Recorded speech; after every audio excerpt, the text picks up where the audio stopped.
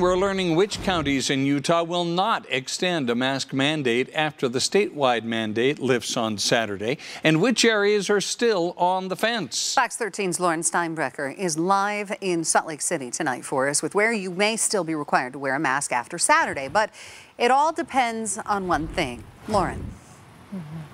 Yeah, Amy and Bob. So some of those counties I learned tonight, one of them, the Weber County Commission, they're still deciding what to do. The Salt Lake County Commission also still deciding what to do. So when it comes time for Saturday, it's still a little bit up in the air as if we're going to have to wear our masks or not.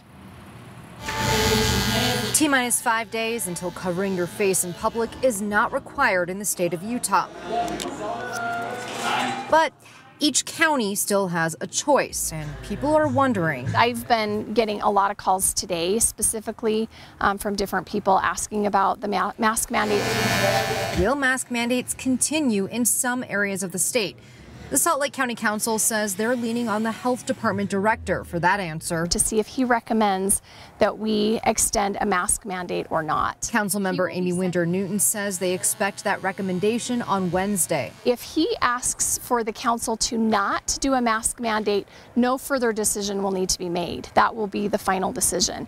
If he recommends a mask mandate, then the Salt Lake County Council will be meeting on Friday to decide if they want to have a mask mandate go forward. While Salt Lake County is still up in the air, the Utah County and Davis County commissions tell me they will not continue with countywide mandates. Davis County will announce at the commission meeting Tuesday that it will, however, require mask wearing in every county building. That said, many businesses and larger chains will continue requiring masks. So it's hard to say just how different Utah will look come Saturday. It just really depends on if these businesses feel like it's in the best interest of their employees and their patrons to have masks in place. And of course, we would respect that. We hope everybody else will as well. Now tonight, Salt Lake County Mayor Jenny Wilson sent out a lengthy statement saying that she does not want us to lose when we are in the 8th inning, saying that regardless of the county commission's, county council's decision, she says that she hopes that people will still wear their masks in public, and she is urging businesses to continue with mask wearing policies. Live in Salt Lake City, Lauren Steinbrecher, Fox 13 News, Utah.